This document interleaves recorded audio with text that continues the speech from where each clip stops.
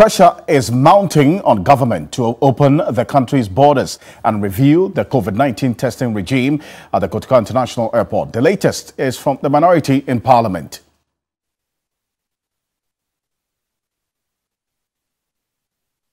Our call on President Nana Addo Dankwa Akufo-Addo, the President of the Republic of Ghana, supported by his Minister for Health and Minister for Interior, to take urgent practical steps for the reopening of Ghana's land borders to allow for free flow of persons and goods across ECOWAS and the rest of the world.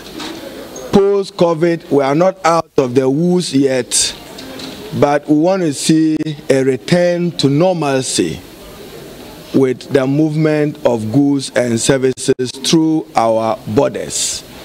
And therefore, whatever proactive measures government needs to take, there can be no justification for the continuous closure of Ghana's land borders. The fleecing and rip-off of Ghanaians and international travelers into our country in the name of COVID charges at the Kotoka International Airport by Frontiers Health Services must be reviewed and reviewed in earnest by government. Nowhere in the world does anybody pay $150 for a COVID test.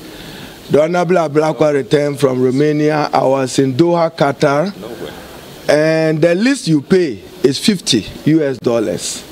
At most probably highest elsewhere will be 100.